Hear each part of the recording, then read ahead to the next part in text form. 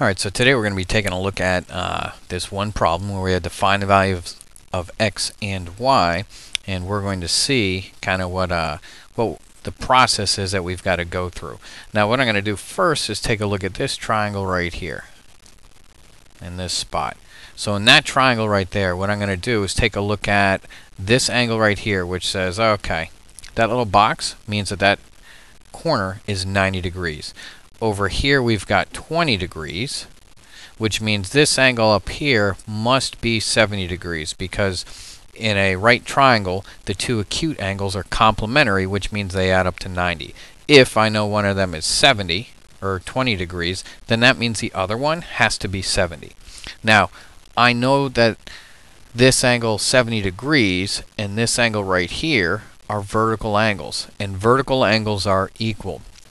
So once I figure that component out and I know that those angles are going to be the same value, then what I'm going to do is take a look at this triangle right up here. Now in this spot right here, I know that one of the angles is 25. I know another angle is 70.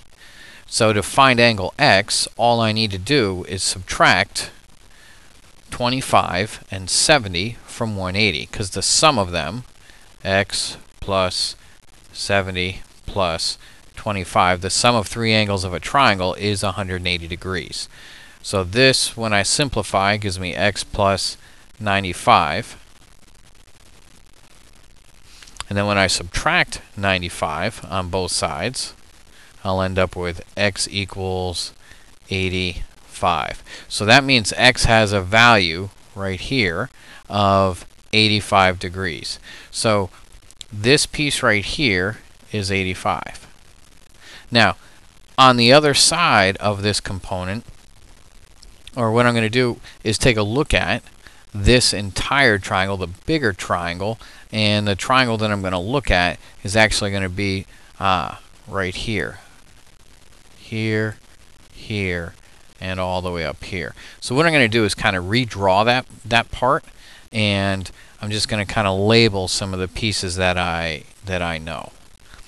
This part is 90 degrees. Up here, I know that that's 25. Now I'm trying to find this value y right down in here.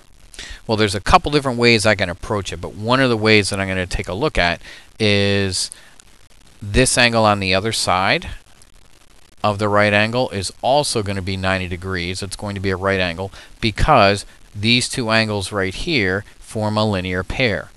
Now, when I know that, I've got 25 degrees, 90 degrees, and then y. So again, I've got three angles of a triangle that should add up to 180. Now I know one of the angles is 90 degrees. So I can just do y plus 25 equals 90.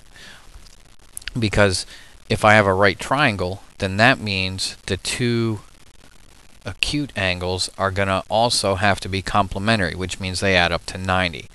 So when I do my arithmetic here, I just get a value of y equals 90, take away 25 is 65. So y ends up with a value of 65, and x ends up having a value of 85.